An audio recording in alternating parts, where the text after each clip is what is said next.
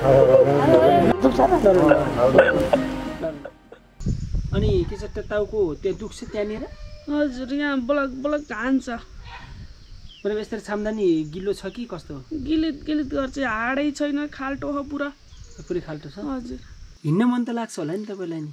लाग्छ, क्या अब यस्तै स्थिति यस्तै हो, हिँड्न मन त लाग्छ। हजुर, पटेर लाग्छ बस्दा बस्दै, यता मान्छेहरू उता मान्छेहरू बस्दा बस्दै। यताउता हिँड्न सक्नुहुन्छ कि सक्नुहुन्न? नै सक्दिनँ। सक्नुहुन्न? अनि के गरी हिँड्नुहुन्छ त? यस्तै घिर्सेर हिँड्छु। घिर्सेर हिँड्नुहुन्छ है? भनेपछि त एकदमै गाह्रो हुन्छ। हजुर, यस्तै शरीर रत लतारेर हिँड्छु।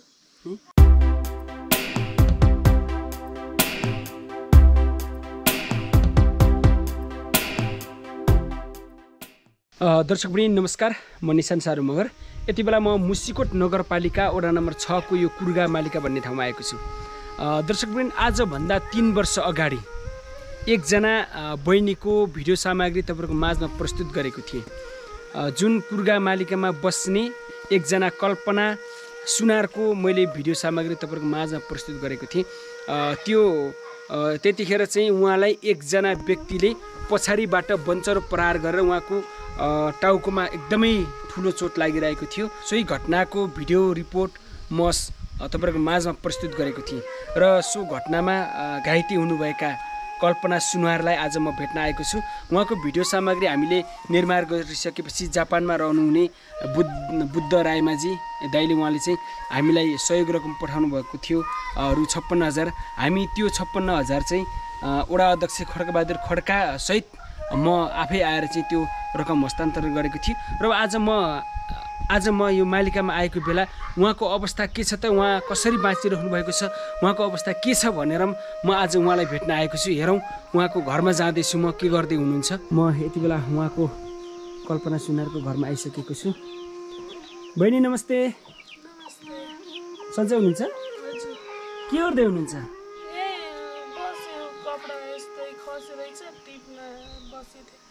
ए अनि कस्तो छ अहिले तपाईँलाई? ठिकै छ। अनि यताउता हिँड्न सक्नुहुन्छ कि सक्नुहुन्न? नै सक्दिनँ। सक्नुहुन्न? अनि के गरी हिँड्नुहुन्छ त? यस्तै घिर्सेर हिँड्छु। घिर्सेर हिँड्नुहुन्छ है? भनेपछि त एकदमै गाह्रो हुन्छ। हजुर, यस्तै शरीर रत लतारेर हिँड्छु। अनि हस्पिटल पछिल्लो समय हस्पिटल जानुभयो कि जानु भएन? पोहोर गएको, थेरेपी बुटोल 4 महिना बसेर आएको। त्यसपछि फेरि त्यस्तै भयो, पैसा पनि त्यस्तै आर्थिक अवस्था कमजोर भएपछि फेरि फर्के घर। त्यसपछि फेरि जाने भनेको अहिले पैसा भएन, पैसा भयो भने फेरि जाने भने डक्टरले हुन्छ पछि नै हुन्छ, यस्तै थेरेपी बस्नुपर्छ, थेरेपी बस्दा बस्दै हुन्छ भन्नुहुन्थ्यो एक्सर्साइज गर्दा गर्दै। अनि तपाईँको यो खुट्टा सिधा हुन्छ कि हुन्न? अलिअलि आफै यस्तै गर्ने हुन्छ, दुख्छ फेरि। खुट्टा दुख्छ? अनि तपाईँ उठेर हिँड्न सक्नुहुन्न? नै है? अनि तपाईँ जस्तो अरूले उठायो भने तपाईँ अरूले उठाएर हिँडालेर हिँड्न सक्नुहुन्छ कि सक्नुहुन्न? उठाएर हिँड्न त सक्दिनँ, यस्तै साँतेर अरूको त्यही सपोर्टले यस्तै साँते भने त्यस्तै अलिअलि उभिन सक्छु। त्यसपछि पैताला बराबर बस्दैन, त्यसपछि अलिअलि उभिएपछि त्यसपछि फेरि घुँडा थ्याच्चै हुन्छ, त्यसपछि खुम्चेर आफै पल्टिन्छु फेरि। आफै खुम्चिन्छ? हजुर। है? अनि डक्टरले चाहिँ के भनेको छ? सन्चो हुन्छ पछि सन्चो हुन्छ भन्नुभएको छ कि के भन्नुभएको छ?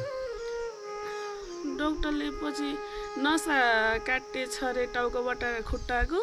त्यसपछि फेरि वहीँ हस्पिटल यस्तै लगातार बस्ने भने थेरेपीमा एक्सर्साइज गर्ने बस्ने भने पछि हुनसक्छ भन्नुहुन्थ्यो। अनि तपाईँ कति 6 महिना बस्नुभयो थेरापीमा? नै 4 महिना बस्छु। 4 महिना बस्नु? हजुर। 4 महिना बस्दाखेरि कति खर्च भयो तपाईँको? 4 महिना बस्दाखेरि 3-4 लाख जति खर्च भयो। त्यति खर्च भयो? हजुर। कहाँबाट जुटाउनु भयो त्यो खर्च?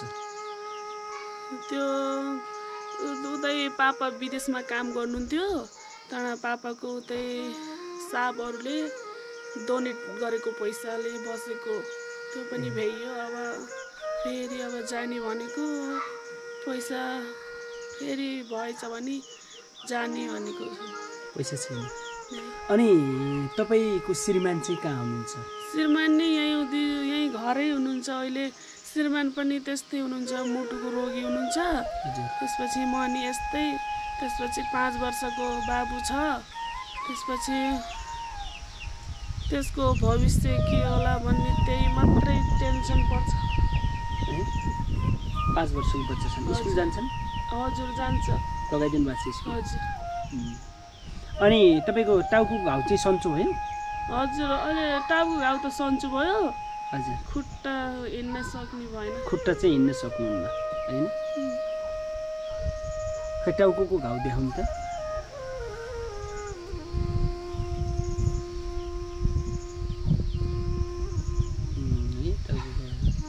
अनि के छ त्यो टाउको त्यो दुख्छ त्यहाँनिर? हजुर यहाँ ब्लक ब्लक हान्छ। मतलब यस्तरी छाम्दा नि गिलो छ कि कस्तो? गिलित गर्छ, हाडै छैन, खाल्टो हो पुरा। पुरै खाल्टो छ? हजुर। दुख्छ? हजुर। यतिकै दुख्छ कि त्यहाँ चलाउँदाखेरि दुख्छ? यहाँ चलाउँदाखेरि यस्तरी टाउको दुख्दाखेरि यो रुमाल बेस्किनी बान्दा नि दुख्छ। त्यसपछि फेरि अब यस्तै हिँड्न सकिन्न, चिसा लतारिन पर्छ। यस्तै चिसाले पनि दुख्छ। काम के गर्न सक्नुहुन्छ तपाईँले? काम गर्न सक्नुहुन्छ? त्यही भाँडाहरू ग्यास तल्थे राखिदियो भने खानाहरू पकाउँछु। अब उठ्न सक्ने क्षमता छैन हैन? नै त्यही बाबु छ। कपडा सपडा धुनुहुन्छ आफै? नुहाउने कपडा धुने गर्न सक्नुहुन्छ आफ्नो? हजुर कपडा धुन्छु, नुहाउँछु। त्यसपछि बाबुलाई माथि लगेर सुकाइदिए भन्न पर्यो, कपडा ग्यासले पकाउन पर्यो भन्न पर्यो, भाँडा मान्दा त्यसैलाई भन्छु ले भाँडा। भनेपछि बसी काम गर्न सक्नुहुन्छ? हजुर। हैन त? अगाडि राखिदिनु पर्छ, गर्छु भुइँमै। हिँड्न मन त लाग्छ होला नि तपाईँलाई? लाग्छ, क्या अब यस्तै स्थिति यस्तै हो, हिँड्न मन त लाग्छ। हजुर। अहिले यतिकै घरमै मात्रै बसिरहने? हजुर। बोरिङ लाग्छ घरमा बसिरहँदा? बोर फिल हुन्छ कि हुँदैन? पटेर लाग्छ बस्दा बस्दै, यता मान्छेहरू उता मान्छेहरू बस्दा बस्दै।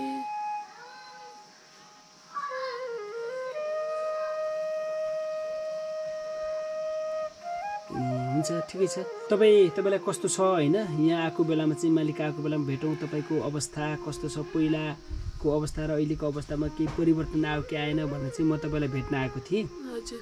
ठिकै छ। अब अहिले तपाईँसँग भेटेर केही कुराकानी चाहिँ गर्ने हैन? समय मिल्यो। ठिकै छ। अब यो भिडियो हेरेर कसैले तपाईँलाई सहयोग गरेर कसैले चाहिँ औषधि उपचारको लागि केही सहयोग गर्नुभएछ भने थप उपचार होला तपाईँलाई हैन? हजुर। त्यही भन्न चाहन्छु। अहिले भने हामी छुट्टिन्छौँ। हजुर। हस्।